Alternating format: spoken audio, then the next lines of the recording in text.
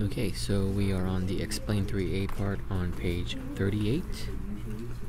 So we're going to continue modeling using function graphs, and it's very much like what we did on the previous section, where we're going to use a graph to kind of estimate the value of a given x value. So let's go ahead and take a look at problem number 1. I'm going to let you go through example A on your own, but in question number 1 we're told a cruise ship is currently 5 kilometers away from its port, which explains the 5 there, and it's traveling away from the port at 15 kilometers per hour.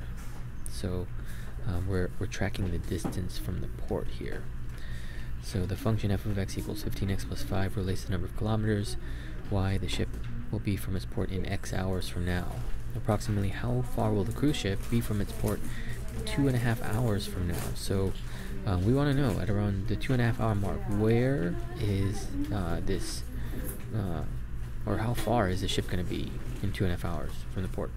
So let's go ahead and fill in the x values. We're given the first two, 0, 1. Let's go ahead and pick 2, 3, and 4, and that makes sense because if we look at the independent values of our graph here, it only goes to 4. So 0, 1, 2, 3, 4 seems like a good series of values to pick. So let's go ahead and plug that in. So we want to plug in 15 times 0, since that's the first value. 15 times 0 is 0. 0 plus 5 is 5. Then let's plug in 1. 5. So 15 times 1 is 15. 15 plus 5 is 20. Then let's plug in 2. I'm sorry, this keeps jumping around. 15 times 2 plus 5. 15 times 2 is 30. 30 plus 5 is 35. And then 15 times 3 plus 5. 15 times 3 is 45. 45 plus 5 is 50. And then lastly, 15 times 4 plus 5. 15 times 4 is 60. 60 plus 5 is 65. Okay, so let's graph those. 0, 5 is right here. 2, 20 is right about here. Or sorry, 1, 20. Ooh, I almost made a big mistake. 2, 35 is right about here. 3, 50 is right about here. Oh, wait, hold on. 35, yeah, 50.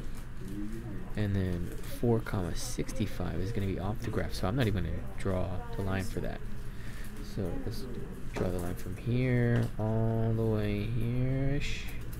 I'm going to kind of extend that line.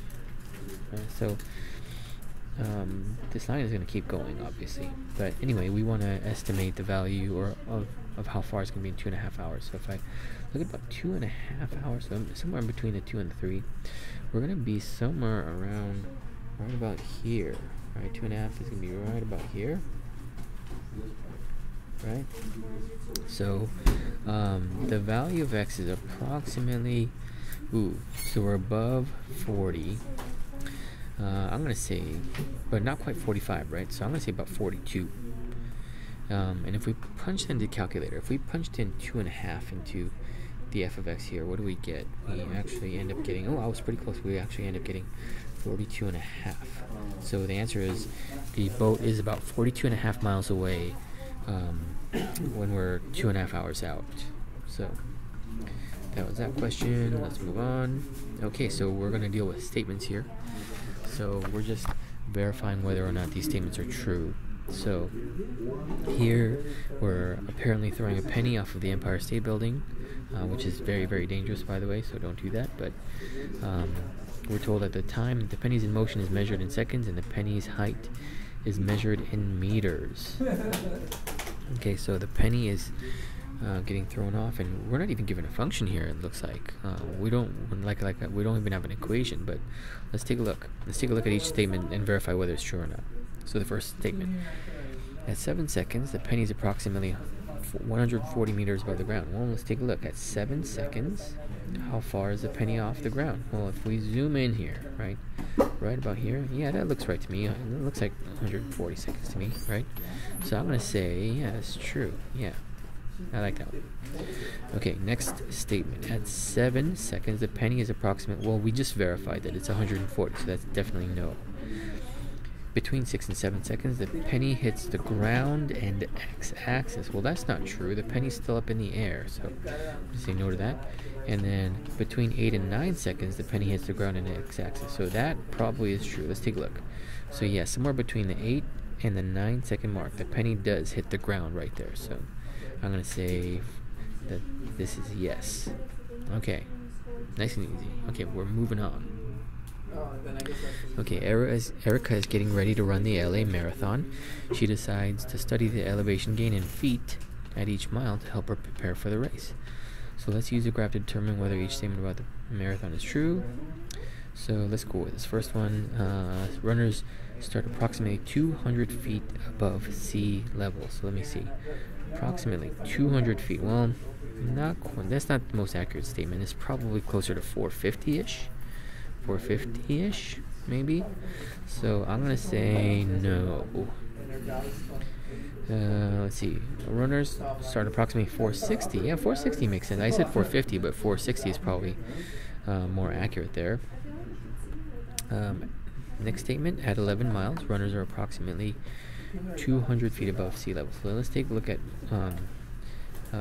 11 miles. We're 11 miles in, about right there. So is that about 200? Yeah, looks right to me. Right, the 200 mile is this line right here.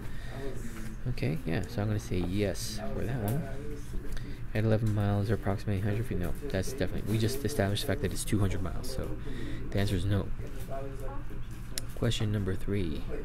For a science lab, students take a large block of ice and place it into a pot over a burner. They observe the temperature of water in degrees Celsius over time and label the graph with their observations. So it looks like water is boiling, or sorry, solid, and then melting, then it's liquid, boiling, and then it's gas, based on the temperature. Okay. So let's go ahead and read through these statements. The beginning temperature reading is negative 30 degrees Celsius, and sure enough, yeah, it is. So I'm going to say yes. The beginning temperature reading is 0. Now we already established the fact that it's negative 30, so that's a definite no.